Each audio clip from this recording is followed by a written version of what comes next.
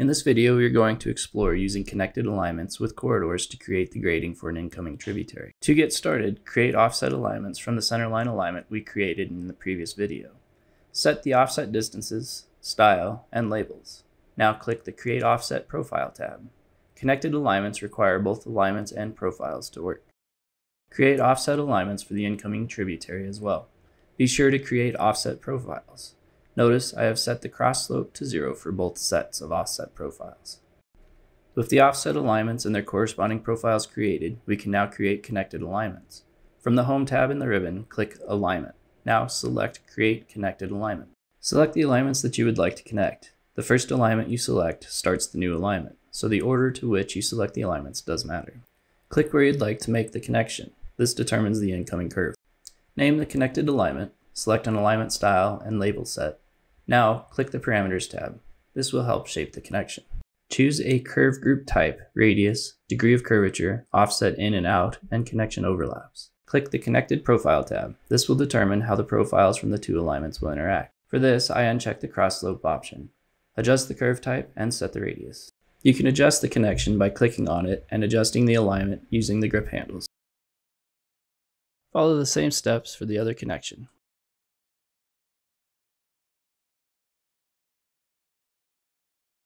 Once these steps are completed, the connection between the alignments will be dynamic and will adjust to the position of the alignments.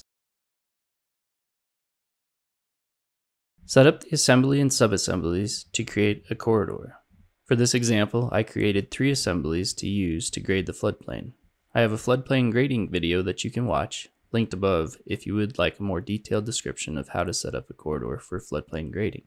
The third assembly will be built later in this video.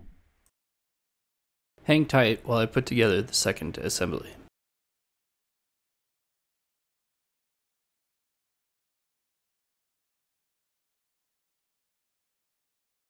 With the assemblies all set, we will now put together a corridor. The main stem reach, along with the tributary and its connections, will be put into a single corridor. To get started, I will build a corridor just using the main stem as the baseline.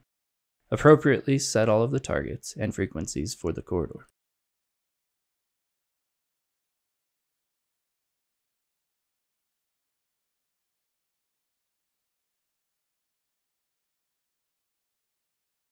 Now split a region out of the corridor. With the corridor selected, click Split Region in the ribbon. Now click where the curve starts, or the PC, on the connected alignment. Click the new region again, and click on where the curve ends, or the PT, on the other connected alignment.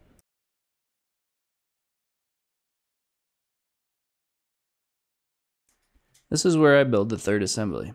Had I created the connected alignments going the other direction, I could have used my second subassembly rather than having to create a third. Select the new region, and in the ribbon, select Region Properties to change the properties of this region. From the Edit Corridor Region pop-up, we are going to change the assembly that defines this region of the corridor. Change it so that the corridor is no longer defined outside of the right bankful line. Select the corridor and select Edit Targets from the ribbon. Select the region and press Enter. Now ensure that the region is targeting everything correctly. You will notice that I have to define the surface in a couple of places. All of the rest of the targets seem to be correct. To add the connection pieces, we have to define a new baseline. Click the corridor, and from the ribbon, click Add Baseline. Define the alignment and profile that will be used for the new baseline. To add a new region to the corridor, select the corridor, and from the ribbon, click Add Region. Now click near the baseline of the region we want to add. Snap to where we want to add the region. In this case, it is at the PC to the PT of the connection alignment. Select the assembly you want to use for the region and click OK. Here, I set the target surface, but it is easier for me to set the rest of the targets from the other menu. Click OK. Now you can click the corridor, then click Edit Targets in the ribbon, and set all the targets for this region.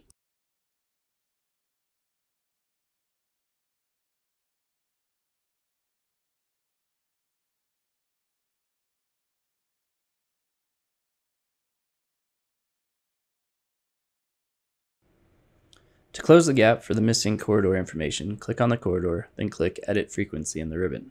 Change frequencies to add more definition to the corridor.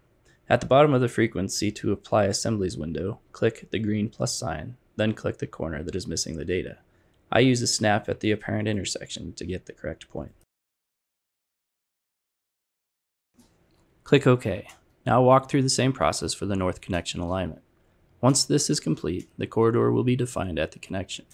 Using this process helps ensure that elevations work appropriately for the incoming tributary.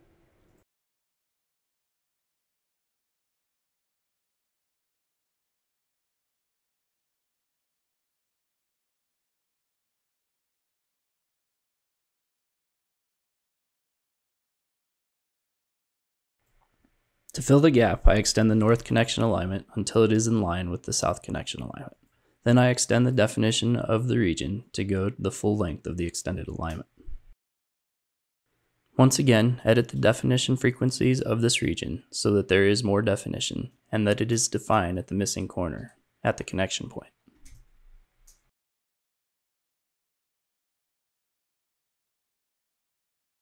Now we are simply going to add one more baseline for the remainder of the tributary channel.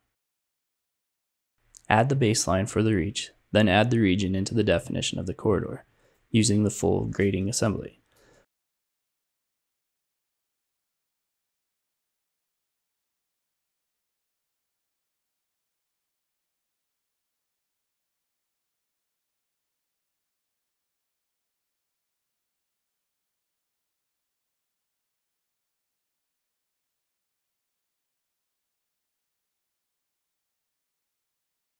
Once this is complete, build a surface from the corridor. Now you have a surface that you can use stream tools on for your three-dimensional channel design.